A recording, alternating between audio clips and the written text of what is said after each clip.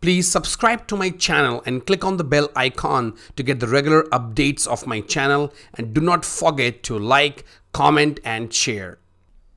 Hello everyone, welcome to SaaS with ServiceNow. This is ITSM Implementation Mock Training. In this tutorial, you will learn how you can configure and customize your instance to implement ITSM applications in ServiceNow Platform. Who should do this course? This course is for ServiceNow admins and developers.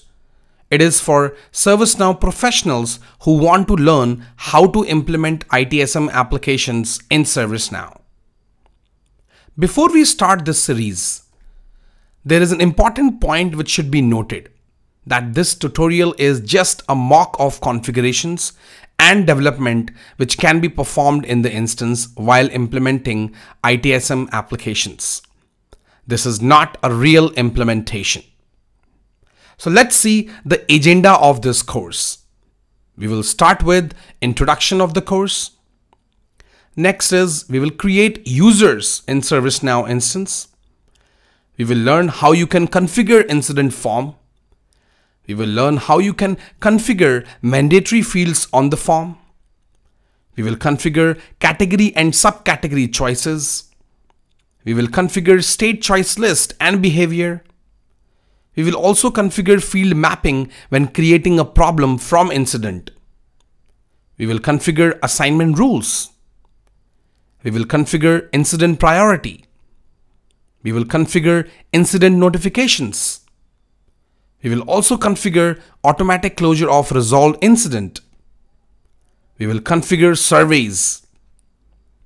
We will configure SLAs for incident management. We will configure auto assignment of a problem record. We will configure change management form. We will configure mandatory fields on change form. We will configure risk conditions for change management.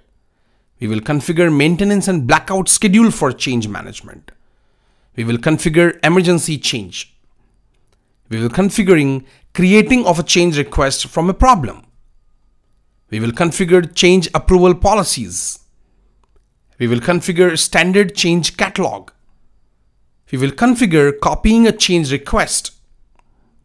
We will configure security rules. We will configure change notifications. And we will see how you can create a service catalog. We will learn how you can create a catalog item template.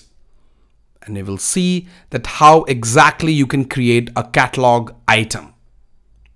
So this is the agenda of this course. Thanks for watching this video. Please like, share and comment, and do not forget to subscribe to my channel. Thank you and have a great day.